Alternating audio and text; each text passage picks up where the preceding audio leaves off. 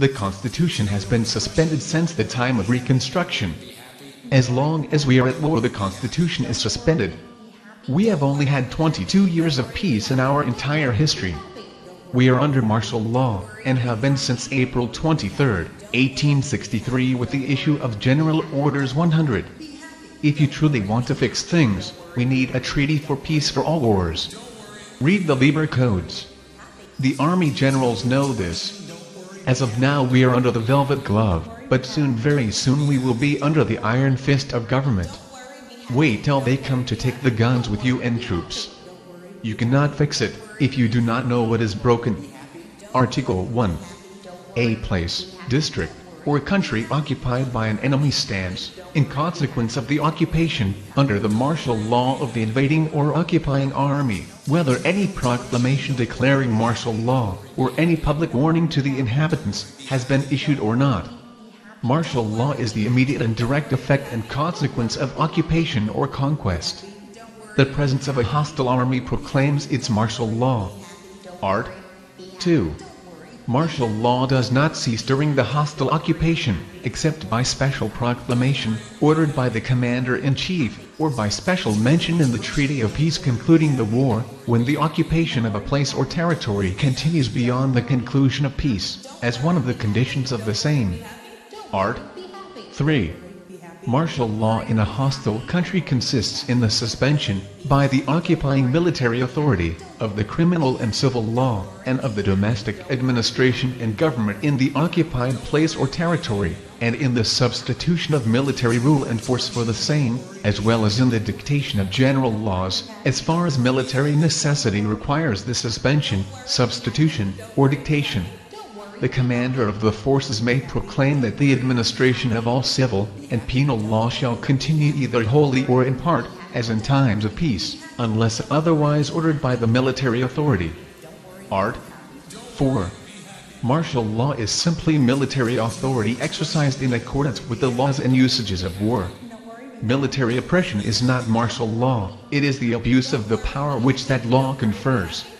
As martial law is executed by military force, it is incumbent upon those who administer it to be strictly guided by the principles of justice, honor, and humanity, virtues adorning a soldier even more than other men, for the very reason that he possesses the power of his arms against the unarmed. Art. 5. Martial law should be less stringent in places and countries fully occupied and fairly conquered. Much greater severity may be exercised in places or regions where actual hostilities exist, or are expected and must be prepared for. Its most complete sway is allowed even in the commander's own country, when face to face with the enemy, because of the absolute necessities of the case, and of the paramount duty to defend the country against invasion. To save the country is paramount to all other considerations. Art. 6. All civil and penal law shall continue to take its usual course in the enemy's places and territories under martial law, unless interrupted or stopped by order of the occupying military power, but all the functions of the hostile government, legislative, executive, or administrative, whether of a general, provincial, or local character, cease under martial law, or continue only with the sanction, or, if deemed necessary, the participation of the occupier or invader. Art. 7. Martial law extends to property, and to persons, whether they are subjects of the enemy or aliens to that government. Art. 8. Consuls, among American and European nations, are not diplomatic agents. Nevertheless, their offices and persons will be subjected to martial law in cases of urgent necessity only. Their property and business are not exempted. Any delinquency they commit against the established military rule may be punished as in the case of any other inhabitant, and such punishment furnishes no reasonable ground for international complaint. Art. 9. The functions of ambassadors, ministers, or other diplomatic agents accredited by neutral powers to the hostile government cease, so far as regards the displaced government, but the conquering or occupying power usually recognizes them as temporarily accredited to itself. Art. 10. Martial law affects chiefly the police and collection of public revenue and taxes, whether imposed by the expelled government or by the invader, and refers mainly to the support and efficiency of the army, its safety, and the safety of its operations. Art. 11. The law of war does not only disclaim all cruelty and bad faith concerning engagements concluded with the enemy during the war, but also the breaking of stipulations solemnly contracted by the belligerents in time of peace, and avowedly intended to remain in force in case of war between the contracting powers. It disclaims all extortions and other transactions for individual gain, all acts of private revenge, or connivance at such acts. Offenses to the contrary shall be severely punished, and especially so if committed by officers. Art. 12. Whenever feasible, martial law is carried out in cases of individual offenders by military courts, but sentences of death shall be executed only with the approval of the chief executive, provided the urgency of the case does not require a speedier execution, and then only with the approval of the chief commander. Art. 13. Military jurisdiction is of two kinds. First, that which is conferred and defined by statute. Second, that which is derived from the common law of war. Military offenses under the statute law must be tried in the manner therein directed, but military offenses, which do not come within the statute, must be tried and punished under the common law of war. The character of the courts which exercise these jurisdictions depends upon the local laws of each particular country. In the armies of the United States, the first is exercised by courts martial, while cases, which do not come within the rules and articles of war, or the jurisdiction conferred by statute on courts martial, are tried by military commissions. Art. 14. Military necessity, as understood by modern civilized nations, consists in the necessity of those measures which are indispensable for securing the ends of the war, and which are lawful according to the modern law and usages of war. Art. 15. Military necessity admits of all direct destruction of life or limb of armed enemies, and of other persons, whose destruction is incidentally unavoidable in the armed contests of the war. It allows of the capturing of every armed enemy, and every enemy of importance to the hostile government, or of peculiar danger to the captor. It allows of all destruction of property, and obstruction of the ways and channels of traffic, travel, or communication, and of all withholding of sustenance or means of life from the enemy, of the appropriation of whatever an enemy's country affords necessary for the subsistence and safety of the army, and of such deception as does not involve the breaking of good faith either positively pledged, regarding agreements entered into during the war, or supposed by the modern law of war to exist. Men who take up arms against one another in public war do not cease on this account to be moral beings, responsible to one another and to God. Art. 16. Military necessity does not admit of cruelty, that is, the infliction of suffering for the sake of suffering or for revenge, nor of maiming or wounding except in fight, nor of torture to extort confessions. It does not admit of the use of poison in any way, nor of the wanton devastation of a district. It admits of deception, but disclaims acts of perfidy, and, in general, military necessity does not include any act of hostility, which makes the return to peace unnecessarily difficult. Art. 17. War is not carried on by arms alone. It is lawful to starve the hostile belligerent, armed or unarmed, so that it leads to the speedier subjection of the enemy. Art. 18. When the commander of a besieged place expels the non-combatants, in order to lessen the number of those who consume his stock of provisions, it is lawful, though in extreme measure, to drive them back, so as to hasten on his surrender. Art. 19. Commanders, whenever admissible, inform the enemy of their intention to bombard a place, so that the non-combatants, and especially the women and children, may be removed before the bombardment commences. But it is no infraction of the common law of war to omit thus to inform the enemy. Surprise may be a necessity. Art. 20. Public war is a state of armed hostility between sovereign nations or governments. It is a law and requisite of civilized existence that men live in political, continuous societies, forming organized units, called states or nations, whose constituents bear, enjoy, suffer, advance and retrograde together, in peace and in war. Art. 21. The citizen or native of a hostile country is thus an enemy, as one of the constituents of the hostile state or nation, and as such is subjected to the hardships of the war. Art. 22. Nevertheless, as civilization has advanced during the last centuries, so has likewise steadily advanced, especially in war on land, the distinction between the private individual belonging to a hostile country and the hostile country itself, with its men and arms. The principle has been more and more acknowledged that the unarmed citizen is to be spared in person, property, and honor as much as the exigencies of war will admit. Art. 23. Private citizens are no longer murdered, enslaved, or carried off to distant parts, and the inoffensive individual is as little disturbed in his private relations as the commander of the hostile troops can afford to grant in the overruling demands of a vigorous war. Art. 24. The almost universal rule in remote times was, and continues to be with barbarous armies, that the private individual of the hostile country is destined to suffer every privation of liberty and protection, and every disruption of family ties. Protection was, and still is with uncivilized people, the exception. Art. 25.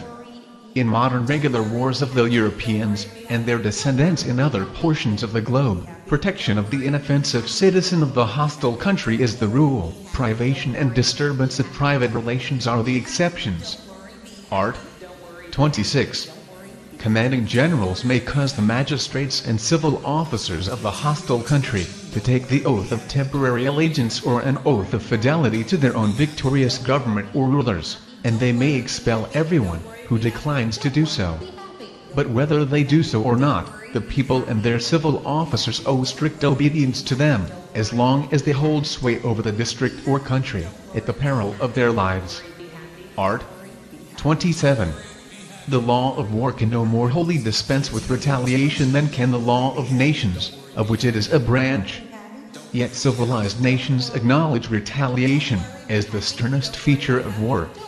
A reckless enemy often leaves to his opponent no other means of securing himself against the repetition of barbarous outrage. Art. 28. Retaliation will, therefore, never be resorted to as a measure of mere revenge, but only as a means of protective retribution, and moreover, cautiously and unavoidably, that is to say, retaliation shall only be resorted to after careful inquiry into the real occurrence, and the character of the misdeeds that may demand retribution. Unjust or inconsiderate retaliation removes the belligerents farther and farther from the mitigating rules of regular war, and by rapid steps leads them nearer to the internecine wars of savages. Art. 29. Modern times are distinguished from earlier ages by the existence, at one and the same time, of many nations and great governments related to one another in close intercourse. Peace is their normal condition, war is the exception.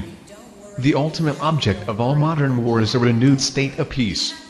The more vigorously wars are pursued, the better it is for humanity. Sharp wars are brief. Art. 30. Ever since the formation and coexistence of modern nations, and ever since wars have become great national wars, war has come to be acknowledged not to be its own end, but the means to obtain great ends of state, or to consist in defense against wrong, and no conventional restriction of the modes adopted to injure the enemy is any longer admitted, but the law of war imposes many limitations and restrictions on principles of justice, faith, and honor. Section 2. Public and private property of the enemy, protection of persons, and especially of women, of religion, the arts and sciences, punishment of crimes against the inhabitants of hostile countries. Art. 31. A victorious army appropriates all public money, seizes all public movable property until further direction by its government, and sequesters for its own benefit, or of its government, all the revenues of real property belonging to the hostile government or nation. The title to such real property remains in abeyance during military occupation, and until the conquest is made complete. Art. 32. A victorious army, by the martial power inherent in the same, may suspend, change, or abolish As far as the martial power extends, the relations, which arise from the services do, according to the existing laws of the invaded country, from one citizen, subject, or native of the same to another. The commander of the army must leave it to the ultimate treaty of peace, to settle the permanency of this change. Art. 33. It is no longer considered lawful. On the contrary, it is held to be a serious breach of the law of war, to force the subjects of the enemy into the service of the victorious government, except the latter should proclaim, after a fair and complete conquest of the hostile country or district, that it is resolved to keep the country, district, or place permanently as its own, and make it a portion of its own country. Art. 34.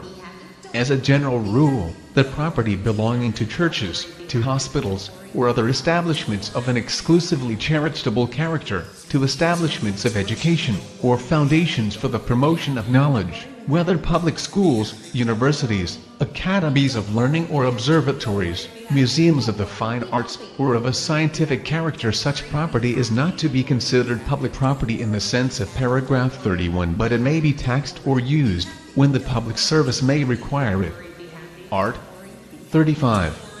Classical works of art, libraries, scientific collections, or precious instruments, such as astronomical telescopes, as well as hospitals, must be secured against all avoidable injury, even when they are contained in fortified places whilst besieged or bombarded. Art. 36. If such works of art, libraries, collections, or instruments belonging to a hostile nation or government can be removed without injury, the ruler of the conquering state or nation may order them to be seized and removed for the benefit of the said nation. The ultimate ownership is to be settled by the ensuing treaty of peace. In no case shall they be sold or given away, if captured by the armies of the United States, nor shall they ever be privately appropriated, or wantonly destroyed or injured. Art. 37. The United States acknowledge and protect, in hostile countries occupied by them, religion and morality, strictly private property, the persons of the inhabitants, especially those of women, and the sacredness of domestic relations. Offenses to the contrary shall be rigorously punished. This rule does not interfere with the right of the victorious invader to tax the people or their property, to levy forced loans, to billet soldiers, or to appropriate property, especially houses, lands, boats or ships, and churches, for temporary and military uses. Art. 38. Private property, unless forfeited by crimes or by offenses of the owner, can be seized only by way of military necessity, for the support or other benefit of the Army or of the United States. If the owner has not fled, the commanding officer will cause receipts to be given, which may serve the spoliated owner to obtain indemnity. Art. 39. The salaries of civil officers of the hostile government, who remain in the invaded territory, and continue the work of their office, and can continue it according to the circumstances arising out of the war, such as judges, and administrative or police officers, officers of city or communal governments, are paid from the public revenue of the invaded territory, until the military government has reason wholly or partially to discontinue it. Salaries or incomes connected with purely honorary titles are always stopped. Art. 40. There exists no law or body of authoritative rules of action between hostile armies, except that branch of the law of nature and nations, which is called the law and usages of war on land. Art. 41. All municipal law of the ground on which the armies stand, or of the countries to which they belong, is silent and of no effect between armies in the field. Art. 42. Slavery, complicating and confounding the ideas of property, that is of a thing, and of personality, that is of humanity, exists according to municipal or local law only. The law of nature and nations has never acknowledged it. The digest of the Roman law enacts the early dictum of the pagan jurist, that so far as the law of nature is concerned, all men are equal. Fugitives escaping from a country in which they were slaves, villains, or serfs, into another country, have, for centuries past, been held free and acknowledged free by judicial decisions of European countries, even though the municipal law of the country, in which the slave had taken refuge, acknowledged slavery within its own dominions. Art. 43. Therefore, in a war between the United States and a belligerent which admits of slavery, if a person held in bondage by that belligerent be captured by or come as a fugitive under the protection of the military forces of the United States, such person is immediately entitled to the rights and privileges of a freeman. To return such person into slavery would amount to enslaving a free person, and neither the United States nor any officer under their authority can enslave any human being. Moreover, a person so made free by the law of war is under the shield of the law of nations, and the former owner or state can have, by the law of post-limine, no belligerent lien or claim of service. Art. 44. All wanton violence committed against persons in the invaded country, all destruction of property not commanded by the authorized officer, all robbery, all pillage or sacking, even after taking a place by main force, all rape, wounding, maiming, or killing of such inhabitants, are prohibited under the penalty of death, or such other severe punishment, as may seem adequate for the gravity of the offense. A soldier, officer or private, in the act of committing such violence, and disobeying a superior ordering him to abstain from it, may be lawfully killed on the spot by such superior. Art. 45. All captures and booty belong, according to the modern law of war, primarily to the government of the captor. Prize money, whether on sea or land, can now only be claimed under local law. Art. 46. Neither officers nor soldiers are allowed to make use of their position or power in the hostile country for private gain, not even for commercial transactions otherwise legitimate. Offenses to the contrary committed by commissioned officers will be punished with cashiering or such other punishment, as the nature of the offense may require. If by soldiers, they shall be punished according to the nature of the offense. Art. 47. Crimes punishable by all penal codes, such as arson, murder, maiming, assaults, highway robbery, theft, burglary, fraud, forgery, and rape, if committed by an American soldier in a hostile country against its inhabitants, are not only punishable as at home, but in all cases in which death is not inflicted, the severer punishment shall be preferred. Section 3. Deserters, prisoners of war, hostages, booty on the battlefield. Art. 48. Deserters from the American Army, having entered the service of the enemy, suffer death if they fall again into the hands of the United States, whether by capture, or being delivered up to the American Army, and if a deserter from the enemy, having taken service in the Army of the United States, is captured by the enemy, and punished by them with death or otherwise, it is not a breach against the law and usages of war, requiring redress or retaliation. Art. 49. A prisoner of war is a public enemy armed or attached to the hostile army for active aid, who has fallen into the hands of the captor, either fighting or wounded, on the field or in the hospital, by individual surrender or by capitulation. All soldiers, of whatever species of arms, all men, who belong to the rising and mass of the hostile country, all those who are attached to the army for its efficiency, and promote directly the object of the war, except such as are hereinafter provided for, all disabled men or officers on the field or elsewhere, if captured, all enemies, who have thrown away their arms and ask for quarter, are prisoners of war, and as such exposed to the inconveniences as well as entitled to the privileges of a prisoner of war. Art. 50. Moreover, citizens, who accompany an army for whatever purpose, such as sutlers, editors, or reporters of journals, or contractors, if captured, may be made prisoners of war, and be detained as such. The monarch and members of the hostile reigning family, male or female, the chief, and chief officers of the hostile government, its diplomatic agents, and all persons, who are of particular and singular use and benefit to the hostile army or its government, are, if captured on belligerent ground, and if unprovided with the safe conduct granted by the captor's government, prisoners of war. Art. 51. If the people of that portion of an invaded country which is not yet occupied by the enemy, or of the whole country, at the approach of a hostile army, rise, under a duly authorized levy en masse to resist the invader, they are now treated as public enemies, and, if captured, are prisoners of war. Art. 52.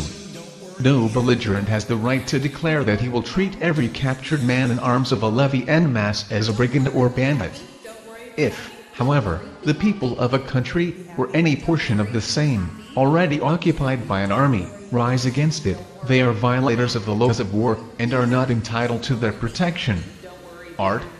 53. The enemy's chaplains, officers of the medical staff, apothecaries, hospital nurses and servants, if they fall into the hands of the American army, are not prisoners of war, unless the commander has reasons to retain them. In this latter case, or if, at their own desire, they are allowed to remain with their captured companions, they are treated as prisoners of war, and may be exchanged if the commander sees fit. Art. 54. A hostage is a person accepted as a pledge for the fulfillment of an agreement concluded between belligerents during the war, or in consequence of a war. Hostages are rare in the present age. Art. 55. If a hostage is accepted, he is treated like a prisoner of war, according to rank and condition, as circumstances may admit. Art. 56. A prisoner of war is subject to no punishment for being a public enemy, nor is any revenge wreaked upon him by the intentional infliction of any suffering, or disgrace, by cruel imprisonment, want of food, by mutilation, death, or any other barbarity. Art. 57. So soon as a man is armed by a sovereign government, and takes the soldier's oath of fidelity, he is a belligerent. His killing, wounding, or other warlike acts are not individual crimes or offenses. No belligerent has a right to declare that enemies of a certain class, color, or condition, when properly organized as soldiers, will not be treated by him as public enemies. Art. 58.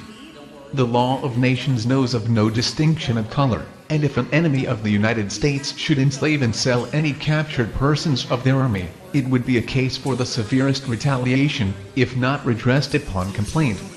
The United States cannot retaliate by enslavement, therefore death must be the retaliation for this crime against the law of nations. Art. 59. A prisoner of war remains answerable for his crimes committed against the captor's army or people, committed before he was captured, and for which he has not been punished by his own authorities. All prisoners of war are liable to the infliction of retaliatory measures. Art. 60. It is against the usage of modern war to resolve, in hatred and revenge, to give no quarter. No body of troops has the right to declare that it will not give, and therefore will not expect, quarter, but a commander is permitted to direct his troops to give no quarter, in great straits, when his own salvation makes it impossible to cumber himself with prisoners. Art. 61. Troops that give no quarter have no right to kill enemies already disabled on the ground, or prisoners captured by other troops. Art. 62. All troops of the enemy known or discovered to give no quarter in general, or to any portion of the army, receive none. Art. 63. Troops who fight in the uniform of their enemies, without any plain, striking, and uniform mark of distinction of their own, can expect no quarter. Art. 64. If American troops capture a train containing uniforms of the enemy, and the commander considers it advisable to distribute them for use among his men, some striking mark or sign must be adopted to distinguish the American soldier from the enemy. Art. 65. The use of the enemy's national standard, flag, or other emblem of nationality, for the purpose of deceiving the enemy in battle, is an act of perfidy, by which they lose all claim to the protection of the laws of war. Art. 66. Quarter having been given to an enemy by American troops, under a misapprehension of his true character, he may, nevertheless, be ordered to suffer death if, within 3 days after the battle, it be discovered that he belongs to a corps which gives no quarter. Art. 67. The law of nations allows every sovereign government to make war upon another sovereign state, and, therefore, admits of no rules or laws different from those of regular warfare, regarding the treatment of prisoners of war, although they may belong to the army of a government, which the captor may consider as a wanton and unjust assailant. Art. 68. Modern wars are not internecine wars, in which the killing of the enemy is the object. The destruction of the enemy in modern war, and, indeed, modern war itself, are means to obtain the object of the belligerent, which lies beyond the war. Unnecessary or revengeful destruction of life is not lawful. Art. 69. Outposts, sentinels, or pickets are not to be fired upon, except to drive them in, or when a positive order, special or general, has been issued to that effect. Art. 70. The use of poison in any manner, be it to poison wells, or food, or arms, is wholly excluded from modern warfare. He that uses it puts himself out of the pale of the law and usages of war. Art. 7.1. Whoever intentionally inflicts additional wounds on an enemy already wholly disabled, or kills such an enemy, or who orders or encourages soldiers to do so, shall suffer death, if duly convicted, whether he belongs to the Army of the United States, or is an enemy captured after having committed his misdeed. Art. 72. Money and other valuables on the person of a prisoner, such as watches or jewelry, as well as extra clothing, are regarded by the American Army as the private property of the prisoner, and the appropriation of such valuables or money is considered dishonorable, and is prohibited. Nevertheless, if large sums are found upon the persons of prisoners, or in their possession, they shall be taken from them, and the surplus, after providing for their own support, appropriated for the use of the army, under the direction of the commander, unless otherwise ordered by the government. Nor can prisoners claim, as private property, large sums found and captured in their train, although they have been placed in the private luggage of the prisoners. Art. 73. All officers, when captured, must surrender their sidearms to the captor. They may be restored to the prisoner in marked cases, by the commander, to signalize admiration of his distinguished bravery or approbation of his humane treatment of prisoners before his capture. The captured officer to whom they may be restored cannot wear them during captivity. Art. 74. A prisoner of war, being a public enemy, is the prisoner of the government, and not of the captor. No ransom can be paid by a prisoner of war to his individual captor, or to any officer in command. The government alone releases captives, according to rules prescribed by itself. Art. 75. Prisoners of war are subject to confinement or imprisonment, such as may be deemed necessary on account of safety, but they are to be subjected to no other intentional suffering or indignity. The confinement and mode of treating a prisoner may be varied during his captivity according to the demands of safety. Art. 76. Prisoners of war shall be fed upon plain and wholesome food, whenever practicable, and treated with humanity. They may be required to work for the benefit of the captor's government, according to their rank and condition. Art. 77. A prisoner of war who escapes may be shot or otherwise killed in his flight, but neither death nor any other punishment shall be inflicted upon him simply for his attempt to escape, which the law of war does not consider a crime. Stricter means of security shall be used after an unsuccessful attempt at escape.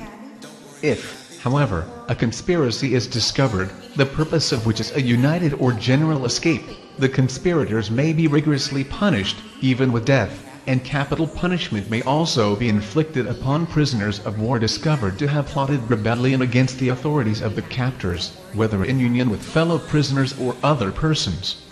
Art. 78. If prisoners of war, having given no pledge nor made any promise on their honor, forcibly or otherwise escape, and are captured again in battle after having rejoined their own army, they shall not be punished for their escape, but shall be treated as simple prisoners of war, although they will be subjected to stricter confinement. Art. 79.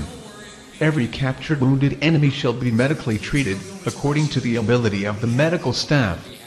Art. 80. Honorable men, when captured, will abstain from giving to the enemy information concerning their own army, and the modern law of war permits no longer the use of any violence against prisoners in order to extort the desired information, or to punish them for having given false information. Section 4 Partisans armed enemies not belonging to the hostile army scouts armed prowlers war rebels. 81. Partisans are soldiers armed and wearing the uniform of their army, but belonging to a corps, which acts detached from the main body for the purpose of making inroads into the territory occupied by the enemy. If captured, they are entitled to all the privileges of the prisoner of war. Art. 82. Men, or squads of men, who commit hostilities, whether by fighting, or inroads for destruction or plunder, or by raids of any kind, without commission, without being part and portion of the organized hostile army, and without sharing continuously in the war, but who do so with intermitting returns to their homes and avocations, or with the occasional assumption of the semblance of peaceful pursuits, divesting themselves of the character or appearance of soldiers. Such men, or squads of men, are not public enemies, and, therefore, if captured, are not entitled to the privileges of prisoners of war, but shall be treated summarily as highway robbers or pirates. Art. 83. Scouts, or single soldiers, if disguised in the dress of the country, or in the uniform of the army hostile to their own, employed in obtaining information, if found within or lurking about the lines of the captor, are treated as spies, and suffer death. Art. 84. Armed prowlers, by whatever names they may be called, or persons of the enemy's territory, who steal within the lines of the hostile army for the purpose of robbing. Armed prowlers, by whatever names they may be called, or persons of the enemy's territory, who steal within the lines of the hostile army for the purpose of robbing, killing, or of destroying bridges, roads or canals, or of robbing or destroying the mail, or of cutting the telegraph wires, are not entitled to the privileges of the prisoner of war. Art. 85. War rebels are persons within an occupied territory, who rise in arms against the occupying or conquering army, or against the authorities established by the same. If captured, they may suffer death, whether they rise singly, in small or large bands, and whether called upon to do so by their own, but expelled, government or not. They are not prisoners of war, nor are they discovered and secured, before their conspiracy has matured to an actual rising or armed violence. Section 5 Safe Conduct Spies War Traitors Captured Messengers Abuse of the Flag of Truce Art. 86. All intercourse between the territories occupied by belligerent armies, whether by traffic, by letter, by travel, or in any other way, ceases. This is the general rule, to be observed without special proclamation. Exceptions to this rule, whether by safe conduct, or permission to trade on a small or large scale, or by exchanging mails, or by travel from one territory into the other, can take place only according to agreement approved by the government, or by the highest military authority. Contraventions of this rule are highly punishable. Art. 87. Ambassadors, and all other diplomatic agents of neutral powers, accredited to the enemy, may receive safe conducts through the territories occupied by the belligerents, unless there are military reasons to the contrary, and unless they may reach the place of their destination conveniently by another route. It implies no international affront, if the safe conduct is declined. Such passes are usually given by the supreme authority of the state, and not by subordinate officers. Art. 88. A spy is a person who secretly, in disguise or under false pretense, seeks information with the intention of communicating it to the enemy. The spy is punishable with death by hanging by the neck, whether or not he succeed in obtaining the information or in conveying it to the enemy. Art. 89. If a citizen of the United States obtains information in a legitimate manner, and betrays it to the enemy, be he a military or civil officer, or a private citizen, he shall suffer death. Art. 90. A traitor under the law of war, or a war traitor, is a person in a place or district under martial law who, unauthorized by the military commander, gives information of any kind to the enemy, or holds intercourse with him. Art. 91. The war traitor is always severely punished. If his offense consists in betraying to the enemy anything concerning the condition, safety, operations, or plans of the troops holding or occupying the place or district, his punishment is death. Art. 92. If the citizen or subject of a country or place invaded or conquered gives information to his own government, from which he is separated by the hostile army, or to the army of his government, he is a war traitor, and death is the penalty of his offense. Art. 93. All armies in the field stand in need of guides, and impress them if they cannot obtain them otherwise. Art. 94. No person having been forced by the enemy to serve as guide is punishable for having done so. Art. 95. If a citizen of a hostile and invaded district voluntarily serves as a guide to the enemy, or offers to do so, he is deemed a war traitor, and shall suffer death. Art. 96.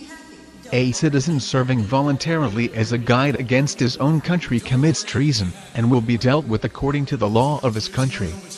Art. 97. Guides, when it is clearly proved that they have misled intentionally, may be put to death. Art. 98. An unauthorized or secret communication with the enemy is considered treasonable by the law of war. Foreign residents in an invaded or occupied territory, or foreign visitors in the same, can claim no immunity from this law. They may communicate with foreign parts, or with the inhabitants of the hostile country, so far as the military authority permits, but no further. Instant expulsion from the occupied territory would be the very least punishment for the infraction of this rule. Art. 99. A messenger carrying written dispatches or verbal messages from one portion of the army, or from a besieged place, to another portion of the same army, or its government, if armed, and in the uniform of his army, and if captured, while doing so, in the territory occupied by the enemy, is treated by the captor as a prisoner of war. If not in uniform, nor a soldier, the circumstances connected with his capture must determine the disposition that shall be made of him. Art. 100. A messenger or agent, who attempts to steal through the territory occupied by the enemy, to further, in any manner, the interests of the enemy, if captured, is not entitled to the privileges of the prisoner of war, and may be dealt with according to the circumstances of the case. Art. 101. While deception in war is admitted as a just and necessary means of hostility, and is consistent with honorable warfare, the common law of war allows even capital punishment for clandestine or treacherous attempts to injure an enemy, because they are so dangerous, and it is difficult to guard against them. Art. 102.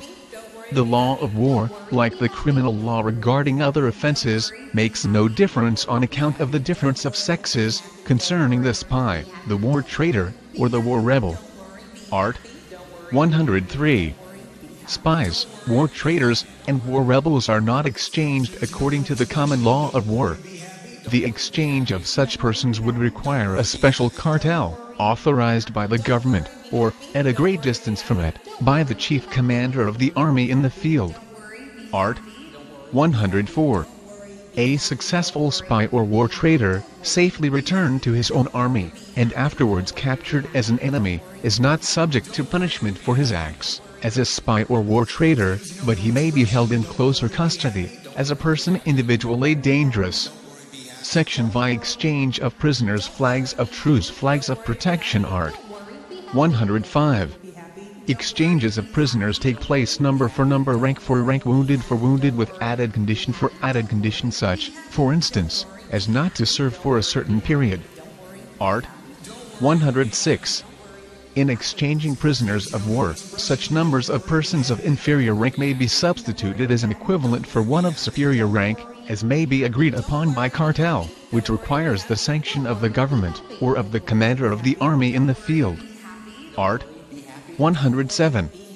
A prisoner of war is in honor bound truly to state to the captor his rank, and he is not to assume a lower rank than belongs to him, in order to cause a more advantageous exchange, nor a higher rank, for the purpose of obtaining better treatment.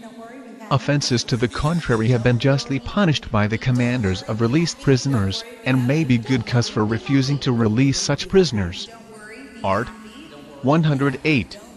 The surplus number of prisoners of war remaining after an exchange has taken place is sometimes released either for the payment of a stipulated sum of money, or, in urgent cases, of provision, clothing, or other necessaries.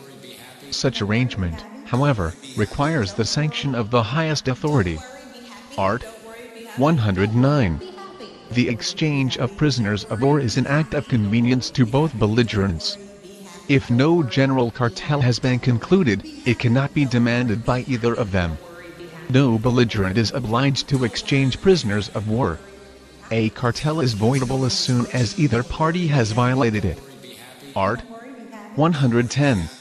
No exchange of prisoners shall be made except after complete capture, and after an accurate account of them, and a list of the captured officers, has been taken. Art. 111. The bearer of a flag of truce cannot insist upon being admitted. He must always be admitted with great caution. Unnecessary frequency is carefully to be avoided. Art. 112. If the bearer of a flag of truce offer himself during an engagement, he can be admitted as a very rare exception only. It is no breach of good faith to retain such flag of truce, if admitted during the engagement. Firing is not required to cease on the appearance of a flag of truce in battle. Art. 113. If the bearer of a flag of truce, presenting himself during an engagement, is killed or wounded, it furnishes no ground of complaint whatever. Art. 114. If it be discovered, and fairly proved, that a flag of truce has been abused for surreptitiously obtaining military knowledge, the bearer of the flag thus abusing his sacred character is deemed a spy. So sacred is the character of a flag of truce, and so necessary is its sacredness, that while its abuse is an especially heinous offense, great caution is requisite, on the other hand, in convicting the bearer of a flag of truce as a spy. Art. 115. It is customary to designate by certain flags, usually yellow, the hospitals and places which are shelled, so that the besieging enemy may avoid firing on them. The same has been done in battles, when hospitals are situated within the field of the engagement. Art. 116. Honorable belligerents often request that the hospitals within the territory of the enemy may be designated, so that they may be spared. An honorable belligerent allows himself to be guided by flags or signals of protection as much as the contingencies and the necessities of the fight will permit. Art. 117. It is justly considered an act of bad faith, of infamy or fiendishness, to deceive the enemy by flags of protection. Such act of bad faith may be good cause for refusing to respect such flags. Art. 118. The besieging belligerent has sometimes requested the besieged to designate the buildings containing collections of works of art, scientific museums, astronomical observatories, or precious libraries, so that their destruction may be avoided as much as possible. Section 7 Parole Art. 119. Prisoners of war may be released from captivity by exchange, and, under certain circumstances, also by parole. Art. 120. The term parole designates the pledge of individual good faith and honor to do, or to omit doing, certain acts after he who gives his parole shall have been dismissed, wholly or partially, from the power of the captor. Art. 121. The pledge of the parole is always an individual, but not a private act. Art. 122. The parole applies chiefly to prisoners of war, whom the captor allows to return to their country, or to live in greater freedom within the captor's country or territory, on conditions stated in the parole. Art. 123. Release of prisoners of war by exchange is the general rule, release by parole is the exception. Art. 124. Breaking the parole is punished with death, when the person breaking the parole is captured again. Accurate lists, therefore, of the paroled persons must be kept by the belligerents. Art. 125. When paroles are given and received, there must be an exchange of two written documents, in which the name and rank of the paroled individuals are accurately and truthfully stated. Art. 126. Commissioned officers only are allowed to give their parole, and they can give it only with the permission of their superior, as long as a superior in rank is within reach. Art. 127. No non-commissioned officer or private can give his parole except through an officer. Individual paroles not given through an officer are not only void, but subject the individuals giving them to the punishment of death as deserters. The only admissible exception is where individuals, properly separated from their commands, have suffered long confinement without the possibility of being paroled through an officer. Art. 128. No paroling on the battlefield, no paroling of entire bodies of troops after a battle, and no dismissal of large numbers of prisoners, with a general declaration that they are paroled, is permitted, or of any value. Art. 129. In capitulations for the surrender of strong places or fortified camps, the commanding officer, in cases of urgent necessity, may agree that the troops under his command shall not fight again during the war, unless exchanged. Art. 130. The usual pledge given in the parole is not to serve during the existing war, unless exchanged. This pledge refers only to the active service in the field, against the paroling belligerent or his allies actively engaged in the same war. These cases of breaking the parole are patent acts, and can be visited with the punishment of death, but the pledge does not refer to internal service, such as recruiting or drilling the recruits, fortifying places not besieged, quelling civil commotions, fighting against belligerents unconnected with the paroling belligerents, or to civil or diplomatic service, for which the paroled officer may be employed. Art. 131. If the government does not approve of the parole, the paroled officer must return into captivity, and should the enemy refuse to receive him, he is free of his parole. Art. 132. A belligerent government may declare, by a general order, whether it will allow paroling, and on what conditions it will allow it. Such order is communicated to the enemy. Art. 133. No prisoner of war can be forced by the hostile government to parole himself, and no government is obliged to parole prisoners of war, or to parole all captured officers, if it paroles any. As the pledging of the parole is an individual act, so is paroling, on the other hand, an act of choice on the part of the belligerent. Art. 134. The commander of an occupying army may require of the civil officers of the enemy, and of its citizens, any pledge he may consider necessary for the safety or security of his army, and upon their failure to give it he may arrest, confine, or detain them. Section 8 Armistice Capitulation Art. 135. An armistice is the cessation of active hostilities for a period agreed between belligerents. It must be agreed upon in writing, and duly ratified by the highest authorities of the contending parties. Art. 136. If an armistice be declared, without conditions, it extends no further than to require a total cessation of hostilities along the front of both belligerents. If conditions be agreed upon, they should be clearly expressed, and must be rigidly adhered to by both parties. If either party violates any express condition, the armistice may be declared null and void by the other. Art. 137. An armistice may be general, and valid for all points and lines of the belligerents, or special, that is, referring to certain troops or certain localities only. An armistice may be concluded for a definite time, or for an indefinite time, during which either belligerent may resume hostilities on giving the notice agreed upon to the other. Art. 138. The motives which induce the one or the other belligerent to conclude an armistice, whether it be expected to be preliminary to a treaty of peace, or to prepare during the armistice for a more vigorous prosecution of the war, does in no way affect the character of the armistice itself. Art. 139.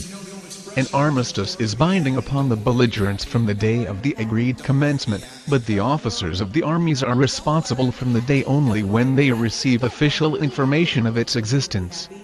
Art. 140.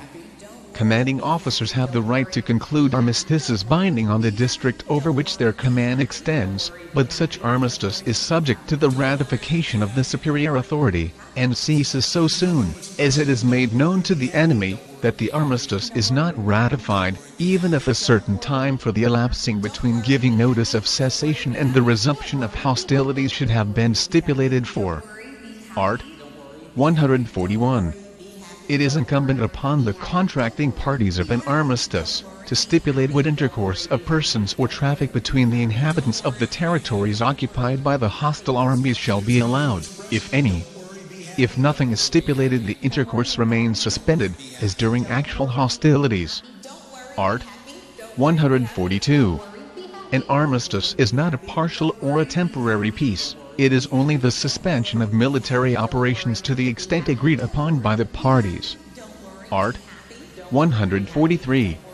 When an armistice is concluded between a fortified place and the army besieging it, it is agreed by all the authorities on this subject that the besieger must cease all extension, perfection, or advance of his attacking works, as much so as from attacks by main force. But as there is a difference of opinion among martial jurists, whether the besieged have the right to repair breaches, or to erect new works of defense within the place during an armistice, this point should be determined by express agreement between the parties. Art. 144.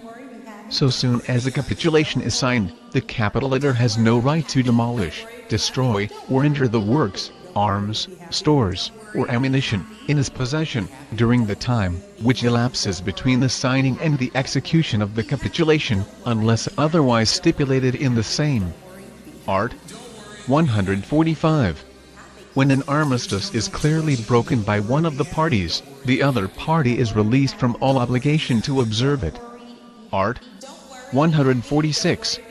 Prisoners taken in the act of breaking an armistice must be treated as prisoners of war, the officer alone being responsible, who gives the order for such a violation of an armistice. The highest authority of the belligerent aggrieved may demand redress for the infraction of an armistice. Art. 147. Belligerents sometimes conclude an armistice, while their plenipotentiaries are met to discuss the conditions of a treaty of peace, but plenipotentiaries may meet without a preliminary armistice. In the latter case, the war is carried on without any abatement. Section 9. Assassination. Art. 148. The law of war does not allow proclaiming either an individual belonging to the hostile army, or a citizen, or a subject of the hostile government, an outlaw, who may be slain without trial by any captor, any more than the modern law of peace allows such intentional outlawry. On the contrary, it abhors such outrage. The sternest retaliation should follow the murder committed in consequence of such proclamation, made by whatever authority. Civilized nations look with horror upon offers of rewards for the assassination of enemies as relapses into barbarism. Section 10. Insurrection. Civil War. Rebellion. Art. 149. Insurrection is the rising of people in arms against their government, or a portion of it, or against one or more of its laws, or against an officer or officers of the government. It may be confined to mere armed resistance, or it may have greater ends in view. Art. 150. Civil war is war between two or more portions of a country or state, each contending for the mastery of the whole, and each claiming to be the legitimate government. The term is also sometimes applied to war of rebellion, when the rebellious provinces or portions of the state are contiguous to those containing the seat of government. Art. 151. The term rebellion is applied to an insurrection of large extent, and is usually a war between the legitimate government of a country and portions of provinces of the same, who seek to throw off their allegiance to it and set up a government of their own. Art. 152. When humanity induces the adoption of the rules of regular war toward rebels, whether the adoption is partial or entire, it does in no way, whatever imply a partial or complete acknowledgement of their government, if they have set up one, or of them, as an independent and sovereign power. Neutrals have no right to make the adoption of the rules of war by the assailed government toward rebels the ground of their own acknowledgement of the revolted people as an independent power. Art. 153.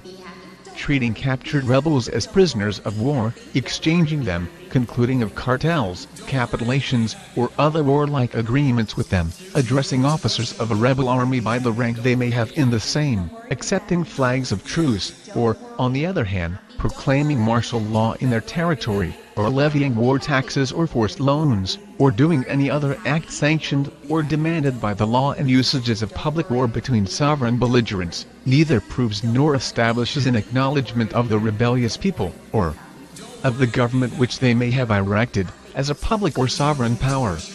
Nor does the adoption of the rules of war toward rebels imply an engagement with them extending beyond the limits of these rules.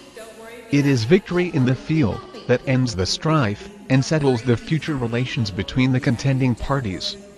Art. 154.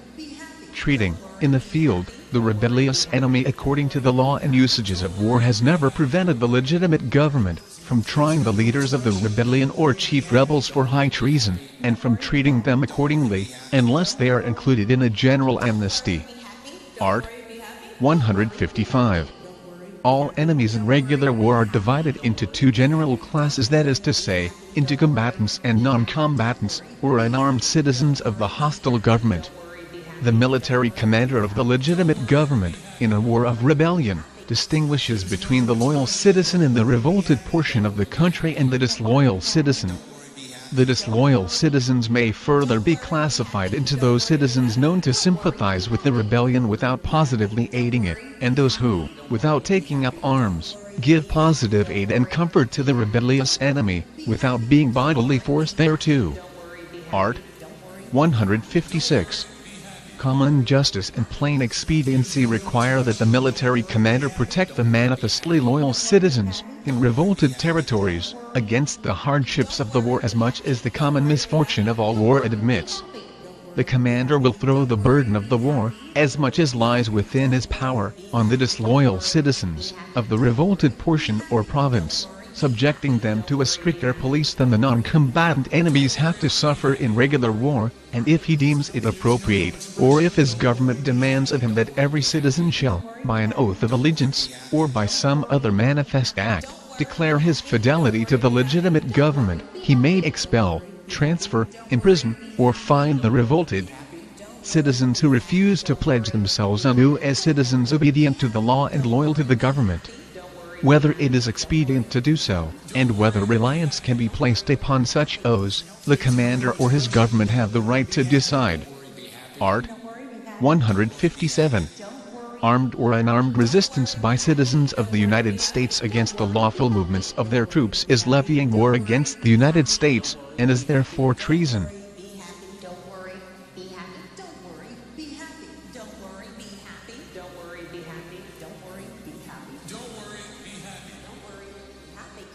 There's no new expression. Don't worry, be happy. Don't worry, be happy. Don't worry, be happy. Don't worry, be happy. Don't worry, be happy. Don't worry, be happy. Don't worry, be happy. Don't worry, be happy. Don't worry.